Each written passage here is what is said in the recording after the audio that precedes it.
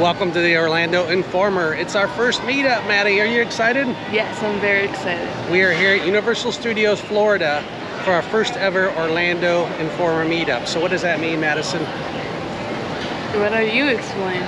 Okay, well, we can get into the park at 5, which we're doing now, and then 8, the day guest leaves, and we get to stay till 1:30, and free unlimited food gets out at more restaurants around 9 o'clock. So unlimited food after the day guest leaves. Most of the rides are running. Characters are out. There's a creepy Tiki, which I'm looking forward to seeing. I don't know what's going to go on the creepy Tiki, but excited to take our first Orlando Universal Studios after hours event, the Orlando Informer. You ready, Maddie? Yes. Let's do this Universal adventure. All right, so I'm here at Orlando Informer Meetup, picking up our tickets, picking up our $15 gift cards for food beforehand, and if I can get them out of here. That's for $15 before the free food starts, and then we also have wristbands here as well. What are the wristbands for? The wristbands are to make sure you guys don't get kicked out once the sweep for the park. Okay, so we stay in past the day guest, in other words. Awesome, thank you so much. Yeah, of course. If you have any questions, you can scan the QR code, and then Orlando Informer will answer any questions you may have throughout the night. Thank you so much. Yeah, of course. All right, Maddie, where are we going into? Going into the Jurassic Park resort. Why is it here this year? Because it's the 30th anniversary. That's right. Madison, welcome to Jurassic Park. Welcome to Jurassic Park.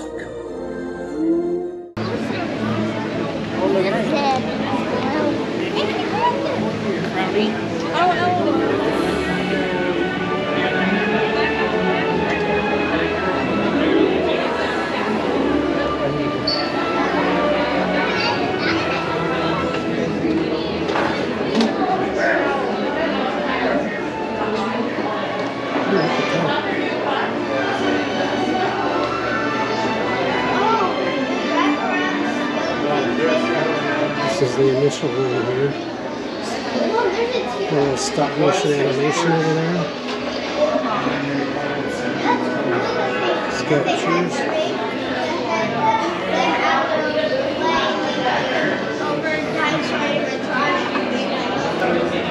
That's not a part of it, right? No, it's just All the time. The Jeeps are very iconic, the Jeep wraps.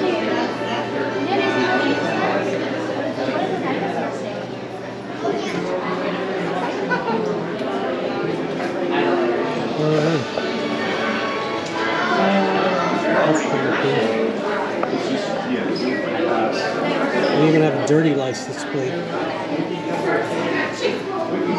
Ooh. How much is that, Maddie? $90. $90, wow.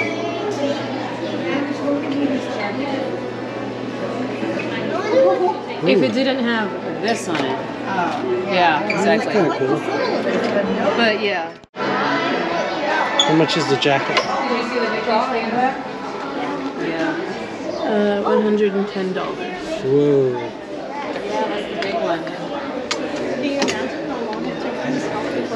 This is kind of cool.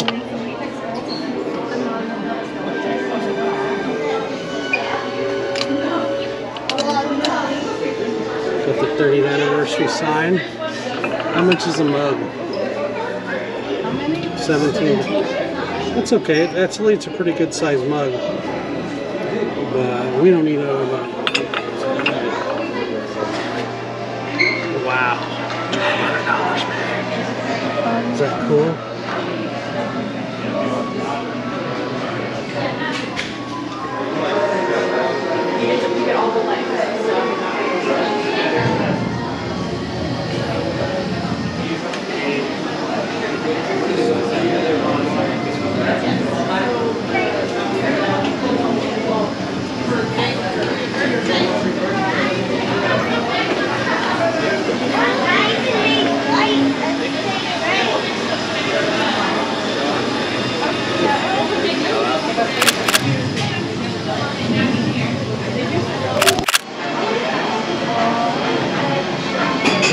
He's loose, Madison.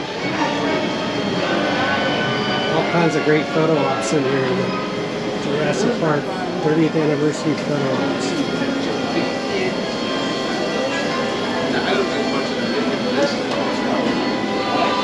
I really like this purse, but not for $100 or whatever it is. How much is this shirt? 30. It is nice and soft.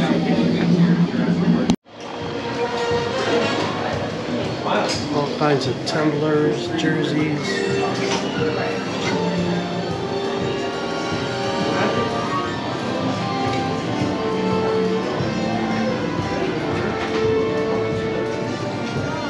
Of course, they really have too many sweets in here. This first tribute store I've only seen with a couple of sweets. Still like 12. No, I gotta pace myself for later. Don't think I'm not gonna have the red pudding. How we used to watch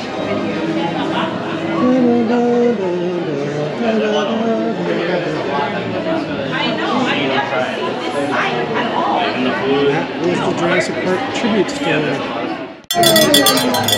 Alright, Madison, where are we now? You're in the creepy tiki. Hey, what's going on? Alright, I have the haunted aisle. It's $15.50. It's one of two special drinks in here at the creepy tiki. It has it's a mixture of rums with pineapple and orange juice, along with syrup and pimento bitters. So it's pretty sweet. If you like sweet tropical drinks, this one's for you. It's $15.50, so not cheap in the creepy tiki, but it's good. And you got come for the ambiance of the zombies. Check them out, Maddie.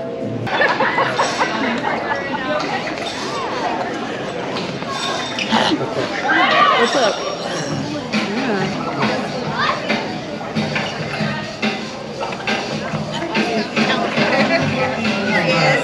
I guess she likes that answer.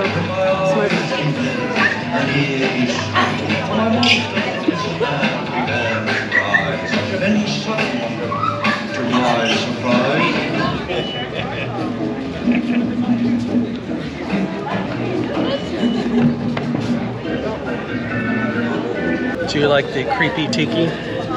It's cool in here. It's kind of the. We've never been back on the soundstage. Typically, this is where they host a lot of the things for Orlando Meetup. But there's some zombies running around in the creepy tiki, that's for sure. All right.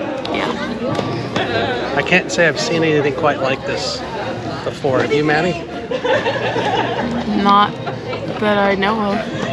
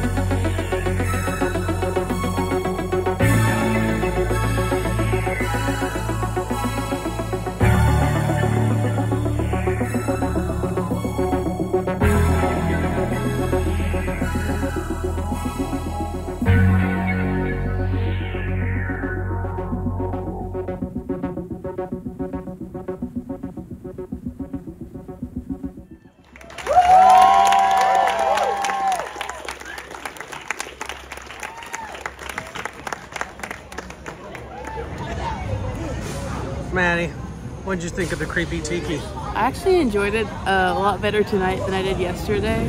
Yeah, we're actually showing you 2 nights the best of. Tonight was a little bit better. They had the dance, we saw the whole number, and Yeah. we had a lot more interactions than last night. Not a lot of opportunity.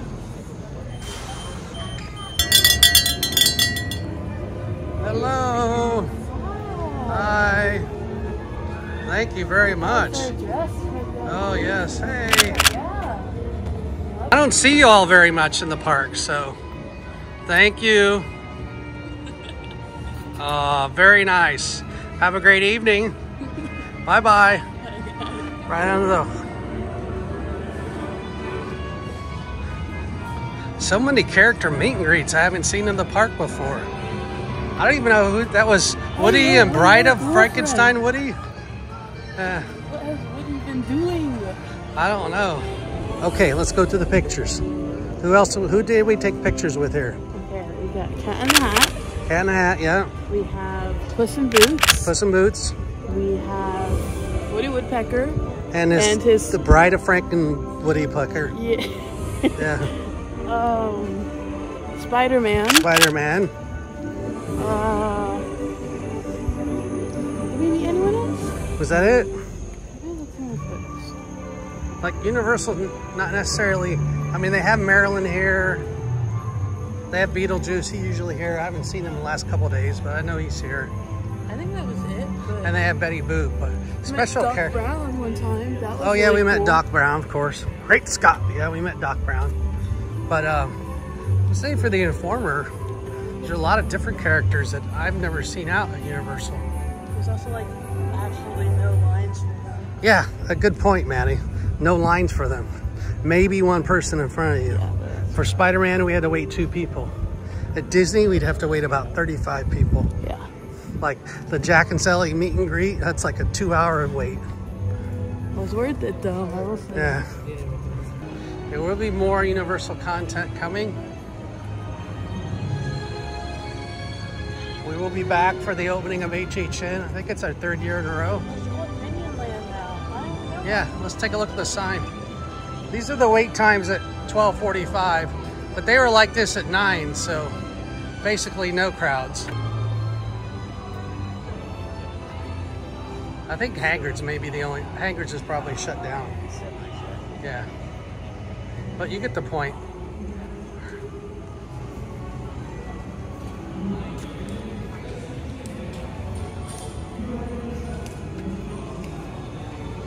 And then here's the new Minions Land sign, which I hadn't seen before. It's pretty cool. It's pretty cool. This whole street is Minions, left and right now. First stop is the 3 Broomsticks. It's so loud in here. We both got an apple pie to try. I got a little shepherd's pie. Maddie got a little fish and chips. And we both got a butterbeer. Oh yeah, that's what we're here for. The butterbeer is included. Yum yum, right Maddie? So I wonder how much all this would have been individually. At least $50. I mean, I never ordered the apple pie in here, but it's good. Shepherd pie is pretty good. We haven't tried the fish and chips. We will in a minute, right Maddie? And actually the bar back here is all the butterbeer you can drink too, it's included. It is jamming back here. So we're here in Finnegan's, and this is what's included at Finnegan's.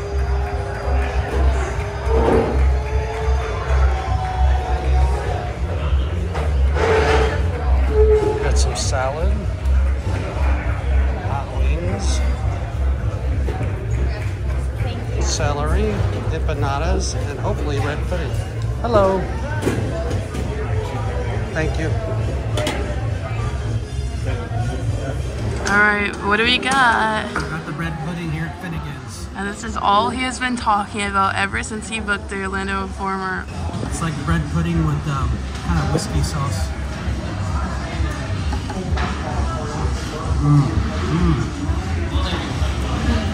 It's like an icing on it, almost, from like a cake.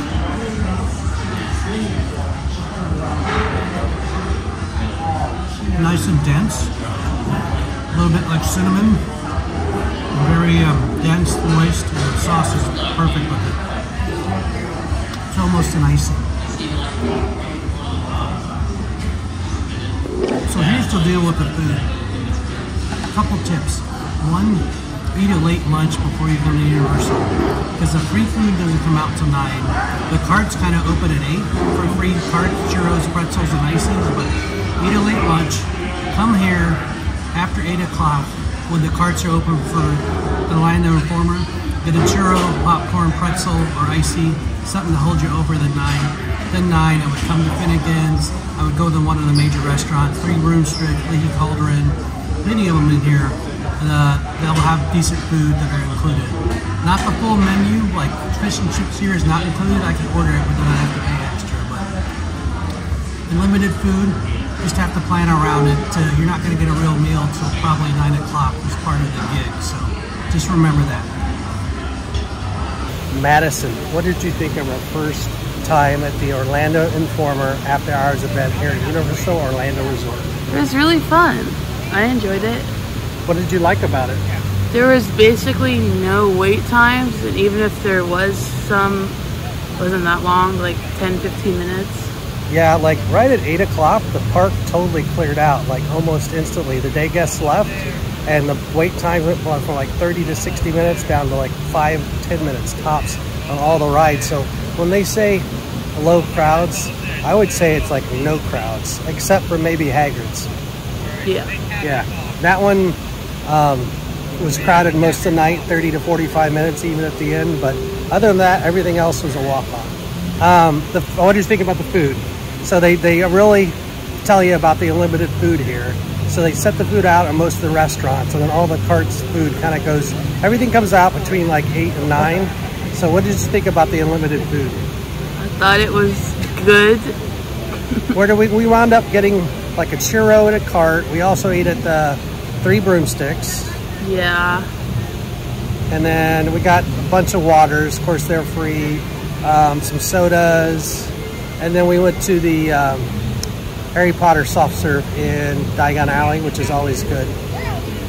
So I thought the food was good. It was out. And it was most of it was included. Mm-hmm. And then we also did the speakeasy. The creepy Tiki was just interesting. Kind of a beach Tiki theme with zombies walking around. And they danced some, which was kind of cool. So that was unique. And then they also had a number of characters out, which I hadn't seen before. Puss in Boots was out. We know Spider-Man was out. And then also Cat in the Hat. Mm-hmm. So was this worth it, Madison? I'd say so, yeah. It's about $200 a night all in. But considering no